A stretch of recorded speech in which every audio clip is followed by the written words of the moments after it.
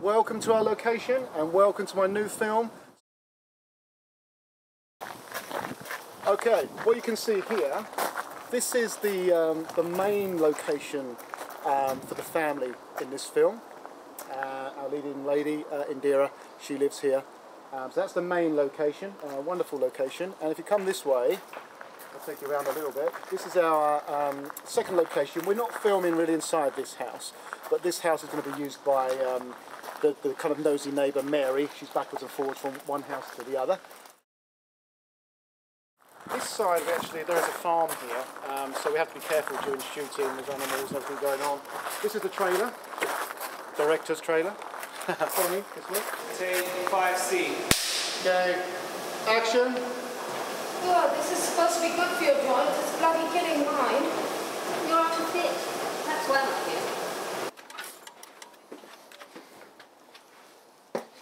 This is one of the offices. It's not really for, well, we are going to use it for one scene, I believe. We've been given permission now, which is fantastic. Come straight through, there's more. We're going this way through. Okay, cameras rolling. Scene 115, take 10. Okay, and here we go. Stand by. We've done the gun bit already, Nick. It's okay. We're all just crying. Action! This is the boxing ring. We've used this for one of the scenes in the film with Atlanta and Indira boxing. Up here is amazing. Come and check this place out.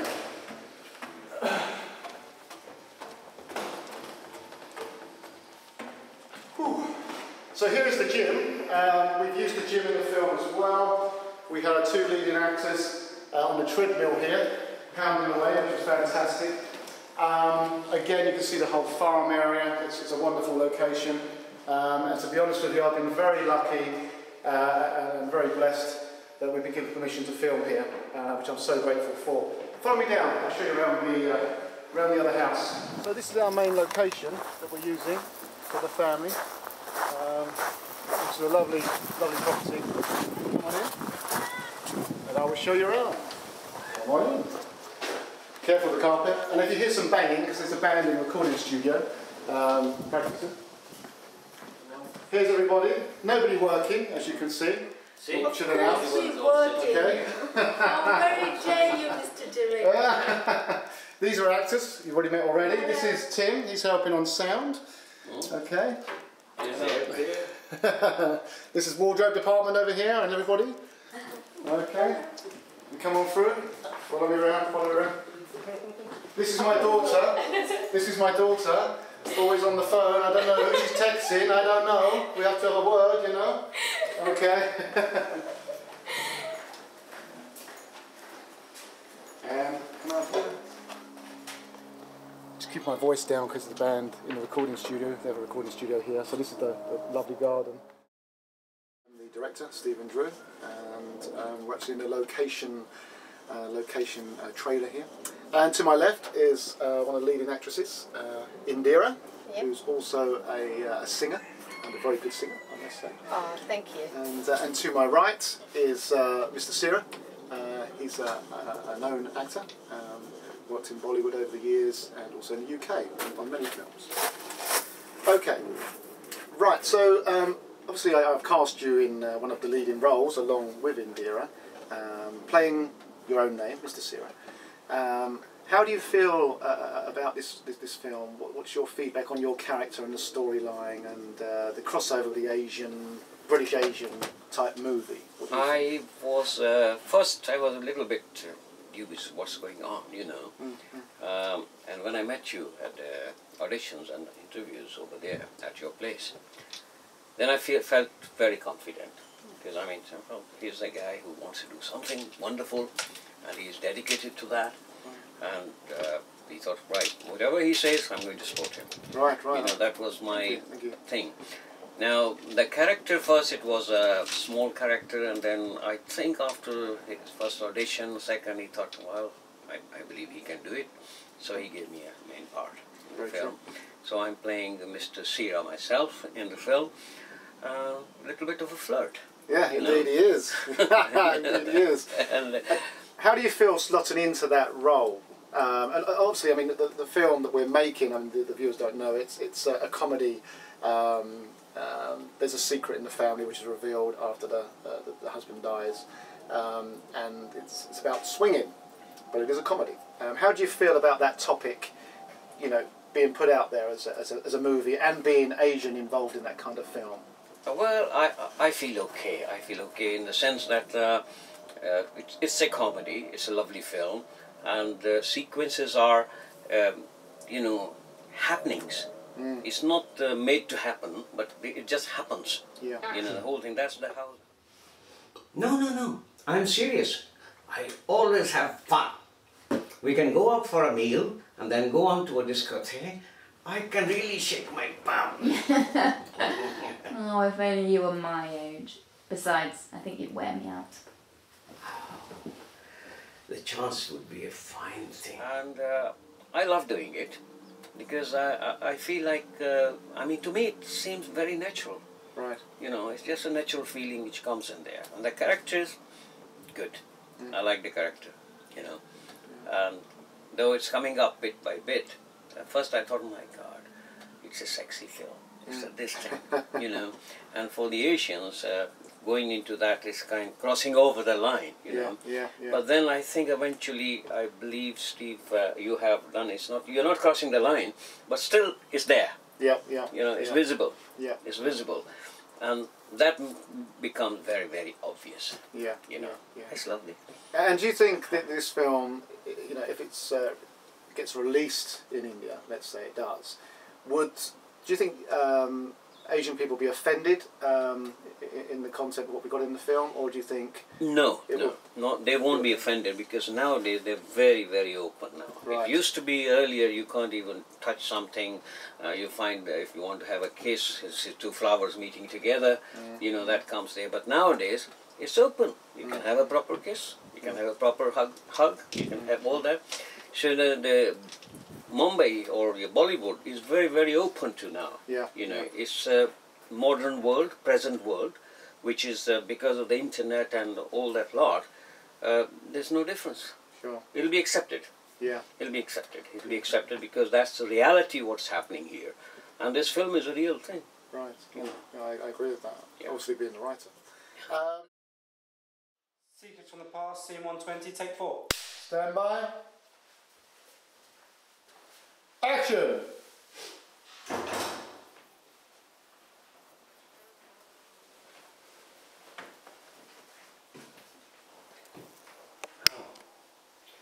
Well, the service went on well.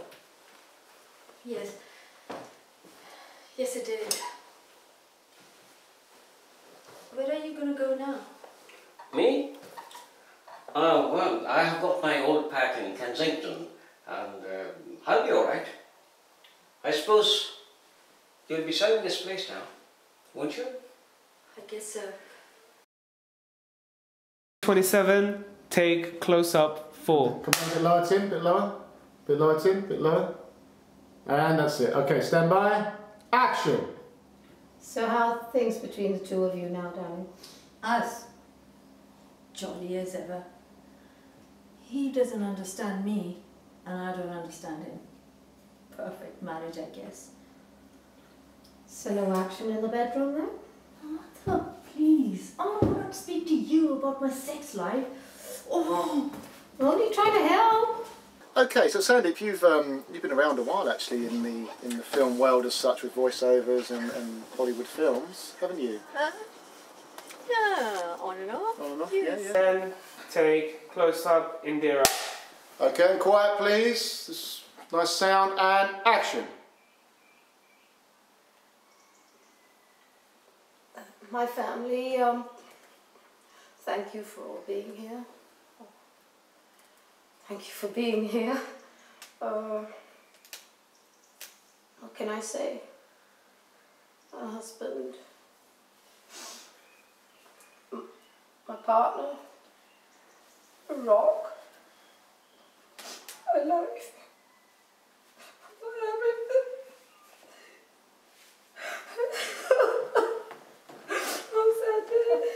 everything. And you were in On a Killing, which I had a small role in On a Killing as well, which you were in as well. You had a nice role in that one, didn't you?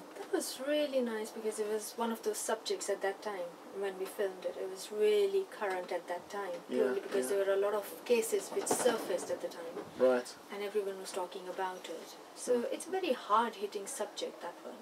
Yeah. So in that sense, to be involved with something which was so real was really good, to be a part of the whole process and talk about those issues. So that was really, how do you feel about this script? I mean, again, I was saying to Mr. Sear and Indira, it's a black comedy in some ways, I guess. It's got its funny moments, but it turns quite serious when we start, acting out scenes regarding people having cancer and so on, a leading lady having cancer. How do you feel about this script and the journey this film is taking? I really like the script. I mean, as you know, that's when we got together because you told me about it, and I thought, Scene 34, take close-up Sandy. Okay, and just your lines. You can do both if you want, but I think we're only going to pick yours up, really. Action! Mom, what's going on? What's all this about? Who's this bloody woman? Are you going to answer me? So I really like that, but also when we talk about cancer, that's one of the issues, and there's also another issue that we talk about. I'm not sure if we're giving that away right now. Yeah, we have, yeah. Oh yeah. It's all there, yeah. So when we talk about all these issues, and okay, yes, we can say it doesn't happen in the community, but I know a lot of people, they might not out loud agree that it happens, but it happens. Okay, let's go. Okay. In this situation... I know. No, that's it. No, it's Okay, yeah, camera rolling. 113, take 4, close up, and action! Indira! That's it. I'm going to call the ambulance.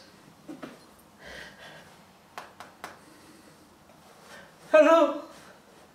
Ambulance? Ambulance, please!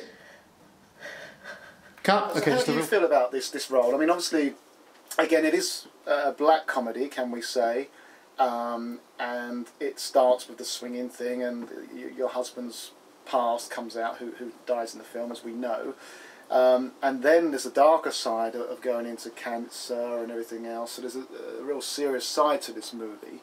It takes a turn sort of halfway through, and families sort of arguing and falling out and so on. What's your view on the story in general and your character? It's what's going on everywhere, you know. In some societies it's behind closed doors. Some of the stuff that goes on, people refer to it. I mean, I remember when I got married being told that there were swinging parties in Mumbai, and I used to think, no.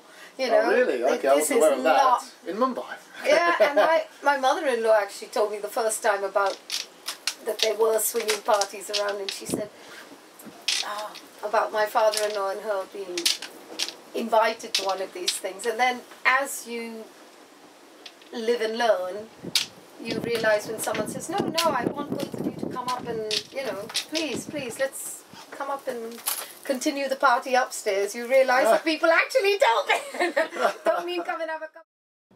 Scene 17, take 4. Here we go, positions, and back from the camera a little bit, and action. Are you crazy? An orgy?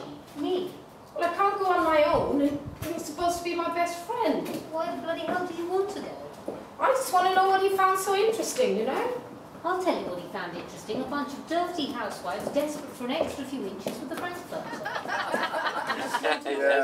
Yeah. Actually, I think Mr. Sear's character, he's a little bit of a devil in a sense, a bit of a cheeky one, really, isn't he? Because he comes in, he kind of feeds you a line that he's looking for companionship and everything else, and it appears he's still up to no good, which you're not actually aware of. Just being a typical man. I've heard that line before. There you go. And coming to the whole cancer side, I mean, this is a serious thing for everybody. Anyone that's been sort of around cancer or has experienced a loss or a loved one and so on. And dead quiet, everybody. Action. How are you, Mrs. Randall? I'll stop being so bloody formal, Si. I've known you long enough. I know, so how can I help? I found a lump. I see. And where's the lump? On my left breast, and more recently another on the right. Okay, let's take a look. It's a difficult area, and how do you feel about that being portrayed in the film? Obviously it's been portrayed in a sensible fashion. So. That's one of the reasons I wanted to do the part, is because I've recently lost a friend to pancreatic cancer, and 2 of my friends are seriously ill with cancer at the moment. And I do a lot of work towards pancreatic cancer, and I'm writing songs for it and raising money for it. So anything to do with cancer and the cause is important to me. So I considered it one of the leading reasons to take the role, to be honest. Right. And a friend of mine's going through chemo at the moment, and in a way I tried to feel her life when I did the scenes of, you know, the patient as such, and it actually made me understand her more in some way. I know it sounds a bit superficial, but it isn't. It actually does make you understand the role better. Yeah. Take 2, scene 24C. And action! Yay! Now we always have a party here. Hey, Sanjay, do you remember what your boss told you what to do with a briefcase? Shove it up your ass and don't come back ever!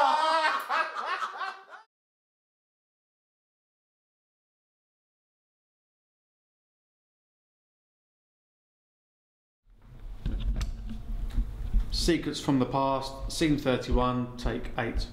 What's the light up there, Tim? And action! Action. Ah, you must be the new boy. Yeah, I guess that's me, yeah. I'm Layla, Len Green. Nice to meet you, Lady Green. Nice to meet you too.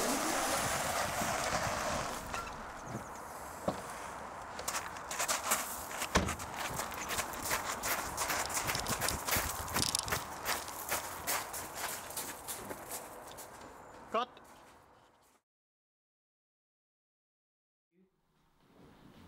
Action!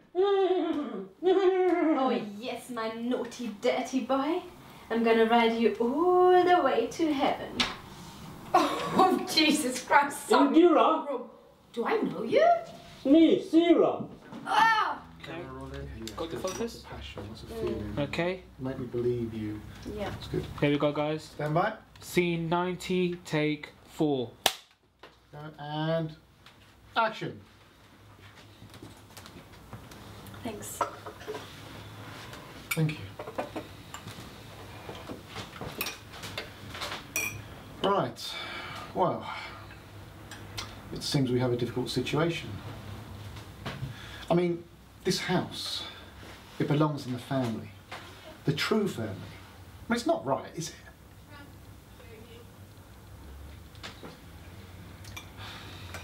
He was nice to me, you know. We didn't sleep together or anything. He visited the parties on a regular basis.